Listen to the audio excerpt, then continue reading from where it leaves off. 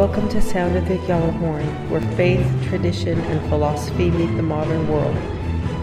Here is your host, Mark Greer.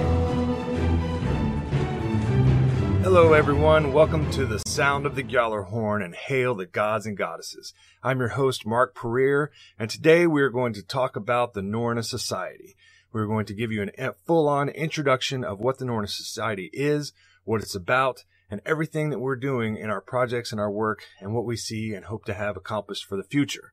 Now, this is a big deal to us. This is what the foundation of all of our work, foundation of everything that we've been working on for the last 10, 12 years. It's actually, the Norroena Society, we started it because I've been doing work for years. I've been in the heathen community for 25 years, and I've been doing work and research for a long time. So we decided that we were going to start this and pay homage to the great,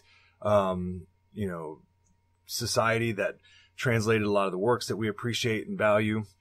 Before we go into all that, though, I want to make a brief discussion about the Sound of the Gjallarhorn and its various incarnations, what we've gone through, the various things that we've done over the years. We've had several different incarnations of it through various radio programs and stations and all that. And we, after going through, various different types of drama for different different radio stations, all that, we decided that from now on, we're not going to go through radio stations. We're not going to go through third parties. We're going to continue doing our work, and we're going to start putting all this on YouTube, so you can subscribe to our channel. We'll put our shows on our website. We'll promote the links and all that stuff so that people can listen to our information and listen to it directly from us, and so there won't ever be any issues about that. This isn't going to be a weekly show like we've done before, or a bi-weekly show. We're going to do this once a month. That way I can focus on making sure that the content is as valuable to you as possible. And so that's really what we're going to focus on with the Sound of the Gjallarhorn. I want to try to start doing this every month so that we can have discussions, have the talks and all that stuff. And so, in honor of that, we're going to start out with basically an introduction of the work we're doing with the Norroena Society. So the first thing we want to ask ourselves is, what are we doing? What is the Norroena Society doing? What is our focus? The focus of the Norroena Society is not to become some dry academic organization where we stand around pondering over books our entire lives and focusing only on, what's written in stories or whatever, and trying to recreate something in an exact form as if we were archaeologists or something like that. That's not our goal. Our goal is to create or rebuild a religious foundation for us to live our lives by today. It's using the most intense research that we have, a lot of the great pioneers of this research, like Jacob Grimm and Victor Rydberg and Rasmus Anderson. These people are like heroes to us, and so we try to pay tribute to their work, and we try to pay tribute to what they did in order to make these theories and ideas and concepts into a reality, into a religion that can be celebrated and honored. But it's not simply for academic sake. It's to create a hierology. It's to create a body of sacred wisdom and tradition and custom for you to use in your life. And so that's what we're doing. That's what our focus is. We look for gaps. We look for things where we are wanting, things that our faith needs. And we try to figure out how we can do that, how we can rebuild that using the information that's been left behind us. But we're not out to recreate the perfect incarnation of the idea of Asatru as it was practiced in the 10th century. That's not what we're doing. That's not what we're ever going to do. And I know some people like that, some people don't. It's just the way it is. That's what our focus is. That's what our belief is. So the foundation of this is what we call the 12 fundamentals research. Now, for the longest time, as a heathen, I've been in the heathen community for 25 years, and I recall the days when most of our information came from pamphlets and flyers, and there was the Odinist Fellowship and the Asatru Free Assembly, and a lot of different groups putting out information out there that we would just get little bits and pieces. But then people started writing books, and it was great. The first, when we first started doing this, when Heathen first started publishing, a lot of the books that were coming out were like Wiccan, New Age books, people trying to interpret our faith through a New Age lens, which was, to us just not acceptable, and we didn't like that, and we think that that's pretty much what gave birth to the Universalist movement, which is sort of a watering down of our faith, we believe, and so, we wanted something more profound, and people started writing, slowly these books started trickling in that, where they started writing texts and things that allowed people to, start experiencing the actual religion. What is this about? Where does it come from? Now, the problem that I had with those books was that they started getting very repetitive. It was like almost like the same book was being written over and over and over again. You had a little bit of lore, you had a little bit on the runes, you had a little bit of rituals, and that was it. And it was like, there's so much more to our culture, so much more to what we have. And so, we developed the 12 fundamentals research based on, looking at other cultures, looking at other people. My thing was, looking at some of the Hindu festivals where you can just see their entire civilization, their entire culture right there in your face. And that kind of inspired me to develop the 12 fundamentals research, because I was actually in the process of trying to write one of those books that was one of those repetitive books where I had lore, but I thought I could take it like as far as I could go, like just keep putting information. And then after I had a 700-page, 800-page book, I was like, no one's going to want to read this, because it was huge. And so I realized that we had to break this up. We had to break up this information and start focusing on it a little bit at a time. And then once we did that, the information would start to, sort of come to us. I mean, once we started just focusing on one single aspect of our culture, I started to notice that you could find all these little tidbits that you didn't know about before, just little things here and there. And then they got bigger and bigger and bigger. I mean, one example, for me is in the Faroe Islands, they have, a lot of the folk dancing and heathen traditions that they know are descended from the heathen lines. And I didn't know that. I had no idea. And there's like all these small traditions, like the Norna and the fire bowls and all these different things that would come to us. And we started discovering more and more and more and more, because we were actually looking. We were actually taking the time to focus only on this aspect. And that allowed our research to just blossom and bloom and become what we're doing today. And that's what we're trying to do. We're trying to take each aspect of the culture, and we're trying to, we want to write a book on each one. We want to write, online courses for them. We want to make it where you can experience each aspect, because it allows you to have choices and based on what you're interested in, what you value, what you appreciate. Not everybody's going to want to do rituals. Not everybody cares about the runes. Not everybody wants to get all immersed in lore. Some people might just like to cook, or might like to dance, or like music. And so these things allow you to experience the faith in your way. That aspect is your spiritual representation of the faith itself. And it allows you to immerse yourself within it based on how you connect to it. You may not connect to it at bloats. I mean, I hope you do, and everybody wants that. But that may not be the way that you experience it, and that's okay. That's fine. That's the great thing about polytheism, is that your path to it is your path. And so the 12 fundamentals we have are lore, pantheon, law, nature, diet, music, dance, combat, ritual and prayer, folk and ancestry, arts and crafts, and spirituality. Now, each one of these fundamentals has like a complete world for you to walk into and experience and learn from. You just have to look for it. You have to find it. You have to experience it and become a part of it.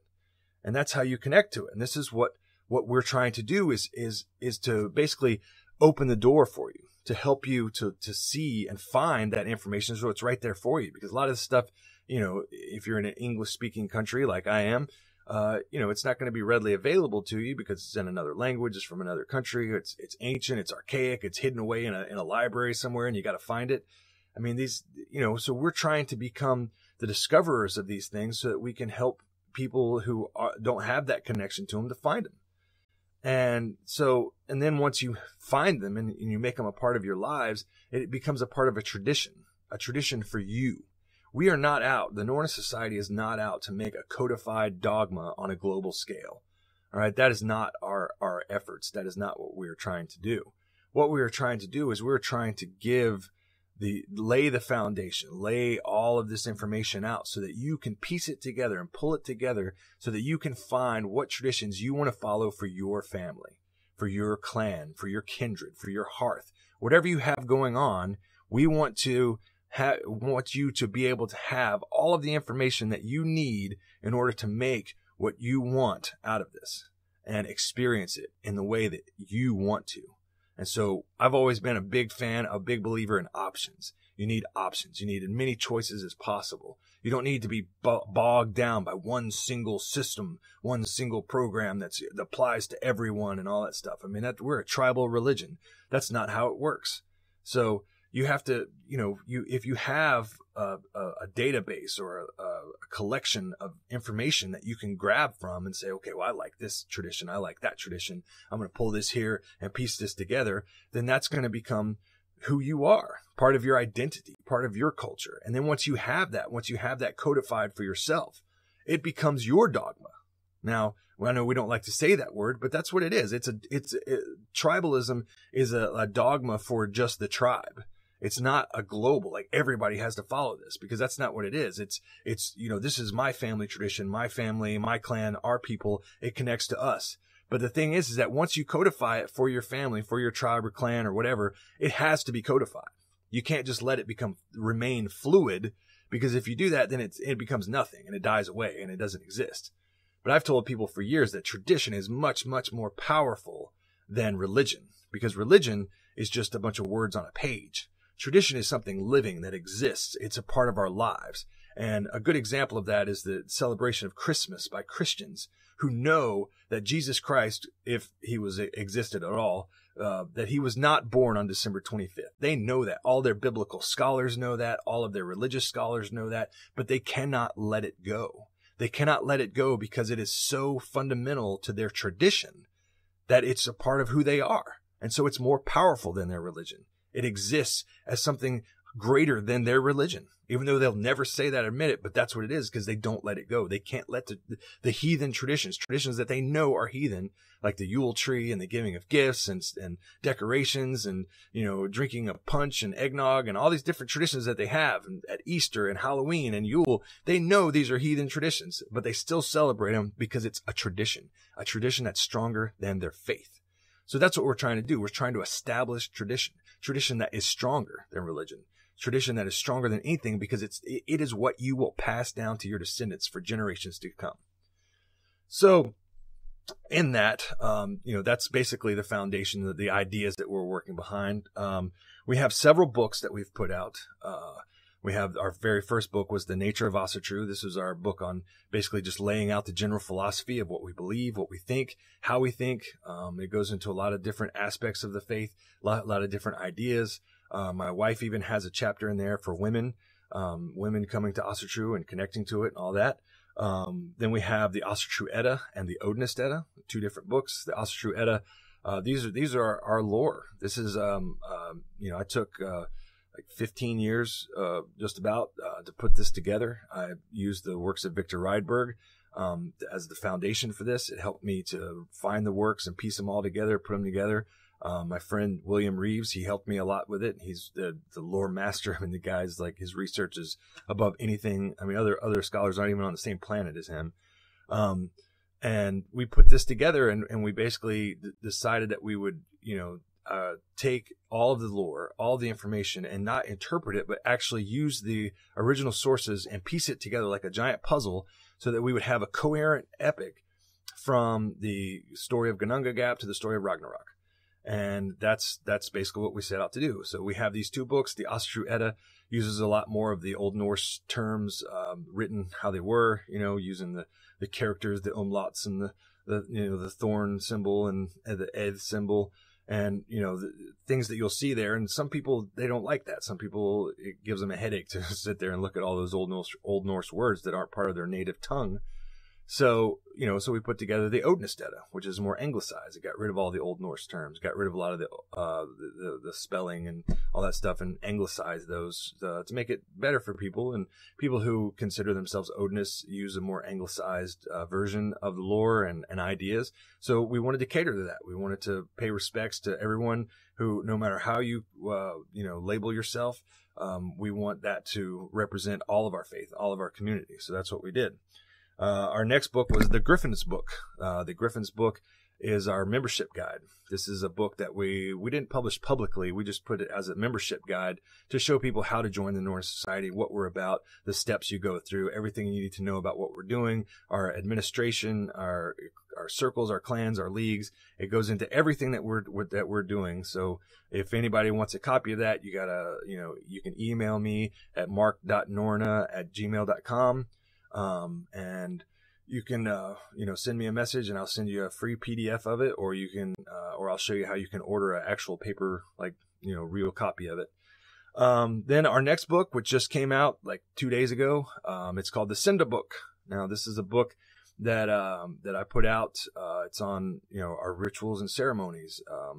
I've done a lot of work and a lot of research on rituals and ceremonies and prayers and stuff like that. And I used the Havamal as the foundation. The poem where or the part of the poem where he asks, do you know how to offer? Do you know how to pray? Do you know how to sin? Do you know how to slaughter or consume? And so in that strophe, we actually used that as the foundation for building that bloat system or bloat formula. And so, so this has got all of the, seasonal rites of passage, rites of the clans. It's got runic rites. It's got full-on glossary. It's got a record for you to record your own traditions and stuff. Because like I said, that's the cornerstone of it all. It's not me or any of us dictating how people need to perform their bloats. It's us, allowing people to have that information so that they can create their own traditions and create their own rites and their own bloats. And, we eventually want to create a training program to help people do this so that they can make this their tradition. And if people want to use word for word what we're using in that book, that's fine too. I mean, some people don't have time to sit around writing bloats all day. That's fine. However it serves you and works for you and yours, we're good with that. So that's the purpose. So we're trying to lay this foundation. We're trying to lay this work out. Now, in doing so, we have developed these 3 branches of the Norroena Society. The first branch is the circles. Now, we've pretty much talked a lot about what we do in the circles. That's where our research is. Every one of the fundamentals has a circle to it. So you have a law circle, lore circle, pantheon circle, and each circle has a project team manager, and that person coordinates what's going on within the circle, tries to keep people motivated, keep us writing essays, articles, stuff like that. People write books. They can, contribute however they want to academically, and however they feel will help this research go forward. Now, and that has become, the cornerstone of everything that we're doing, and it's become what has made us more popular because that's what people know us for, is the circles. Now, the lesser known aspects of the Norroena Society are our clans and our leagues.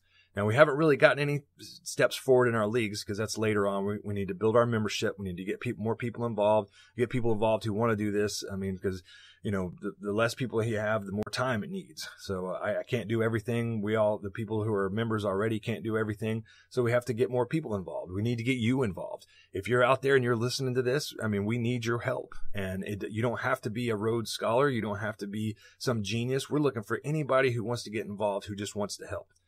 Now, the thing is that once you have this research, once you start building these traditions and embracing them and finding them, there has to be a way to apply them. And that's why we, have the clans. Now, the clans is to me, it's my favorite aspect of it, because it's all of it coming to life. I mean, you sit there and write in books and find information and connect to things, but at the end of the day, it's bringing it to life that matters the most. And so we have various aspects of the clans that are so important, things that we feel are necessary for our revival, for us to continue moving forward. We have kindreds, We've had hearths, we had different groups and stuff like that, which I have the utmost respect for all of the organizations out there and all the work that they have done over the years.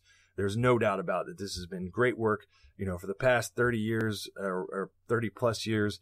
I mean, groups out there like the Odinic Rite, the Austro Folk Assembly, and all these different groups. I mean, they're just out there just doing great stuff. But the thing is that for me, I felt like we needed to take it a step further. We needed to take it a step further so that, because I'm thinking about seeds that we plant for our kids, things that we want to have for future generations. And so when we built the clans, we weren't just going to create fellowships that we call clans.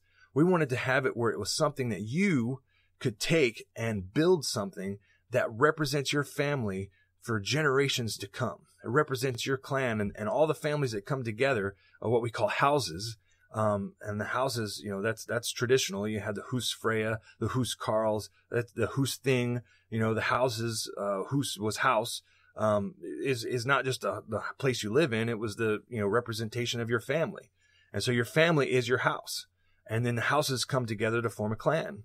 And then the clans can come together to form a tribe, which we don't really have that, but, then they all are combined and connected to the greater society.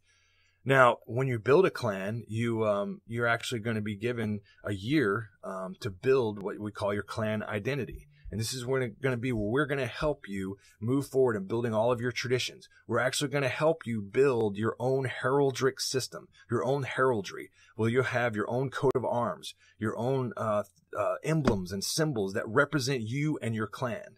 And this is a big deal because this is stuff that once you solidify this and we build a database of it and we have everybody, all linked together with this, then this is something that becomes like a genealogy, something that, is just lasts for years and years. You think of the Scottish clans or the English heraldry or, different things that we look at ancient times and we still, pay homage to today, and people want to have that. Well, think about you establishing that.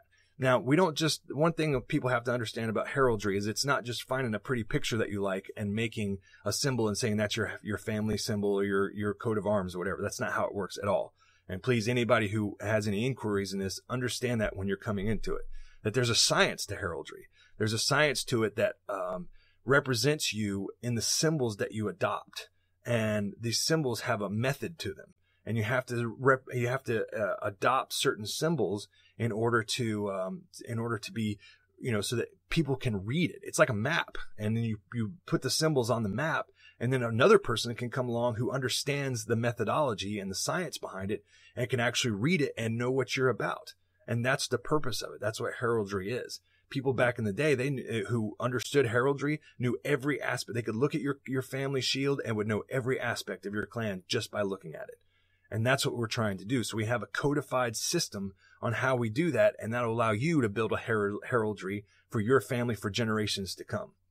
And then we have other stuff too, like, how you how you celebrate your rituals, which gods you honor, naming your fylgja, what they call the Ader's fylgja, the clan fylgja. I mean, there's so many different aspects of it. But then once you've finished that year of establishment, the establishment of your clan identity, then, you become registered, you become a part of the clans, and then that becomes something that's codified and, locked in stone for years and years and years and years. And then your kids will pass that down and they'll have those symbols on them and they'll honor that. And then they'll say, that's my family. And as you think, like 1,000 years from now, they're still wearing the badge that you made, back in 2017 or whatever. And, so that's a big deal. All right.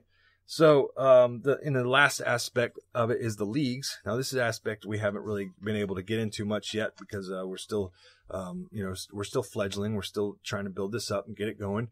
We have a lot of members, coming in, and people ask me for inquiries on membership all the time.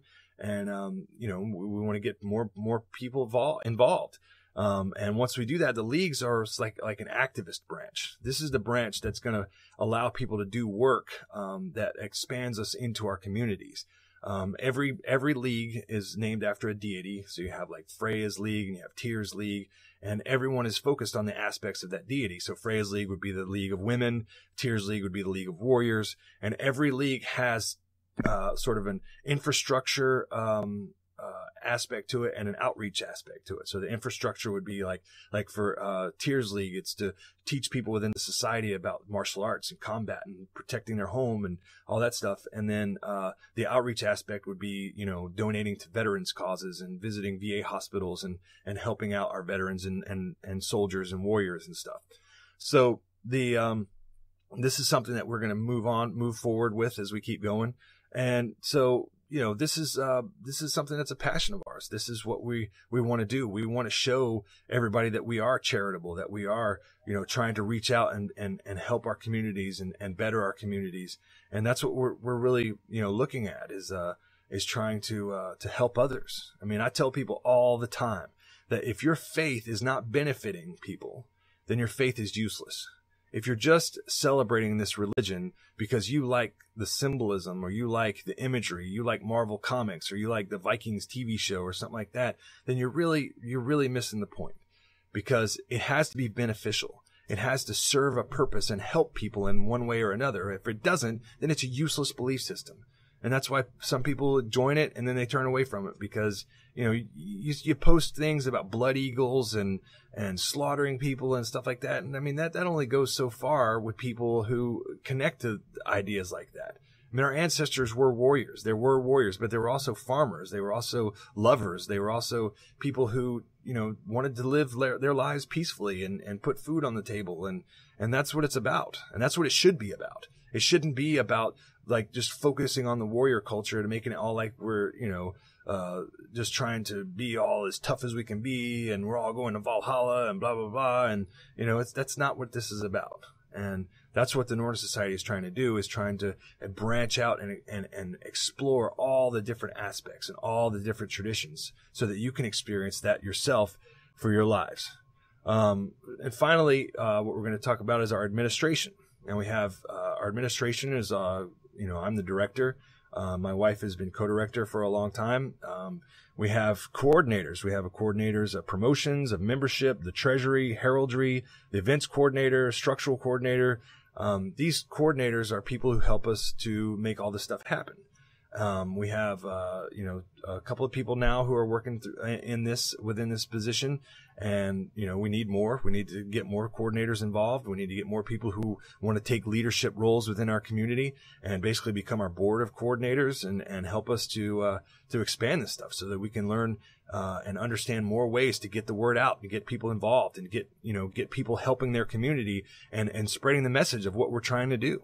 And that's important. And outreach to other organizations that are also true or Odinist or whatever, because we want to show everybody out there that's involved in this that we're here for you. I mean, we're here to serve our community, and our community. We're not trying to become like an isolated bubble where we are the Norroena Society and our work is for the Norroena Society. Our work is for every focused member of our community, every person out there who is out there trying to spread our message, trying to spread the idea that, connecting to your ancestry is better than anything that we've ever seen, that this is the most profound spirituality because it is the spirituality that runs through your blood, runs through your veins, runs through your family line. And that's what's important to us. That's the most important thing. So that's pretty much the Norroena Society in a nutshell. Like I said, we have our website, www.norroena.org. We have a Facebook page. We have our email is norroenasociety@gmail.com. And this is, what we're all about. And if you like what you're hearing, if you like what we're talking about, please, send me an email, ask for a copy of the Griffin's book and learn about us and, see how you fit in. Because I promise you that you fit in within this. If you're a folkish heathen or you're a member of our folk or whatever, then you will fit in within our program. You will fit in with what we're doing. And, we'll find a place for everyone. We need people who are motivated. We need people who want to serve our community and help better our community, help grow our community and make us stronger. And that's what we're looking for. We're looking for people out there who want to work hard and see the fruits of their labors. I promise you there are fruits. There are great rewards in this. And we're going to keep moving forward. We're going to keep motivating people and inspiring people for years to come. We're not going anywhere.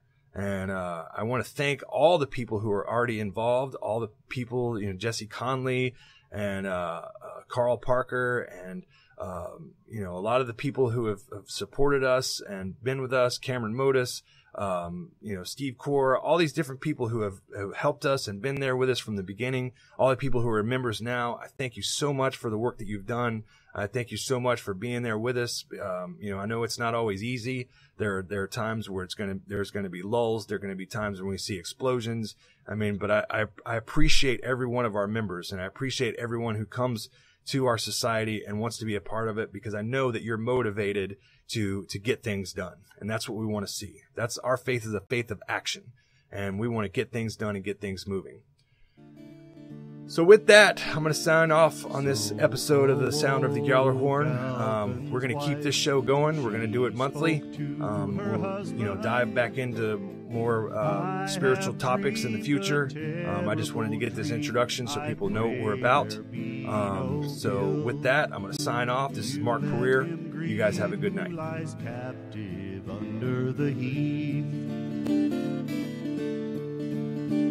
I saw a house on my father's estate, walled with brick and stone, with innumerable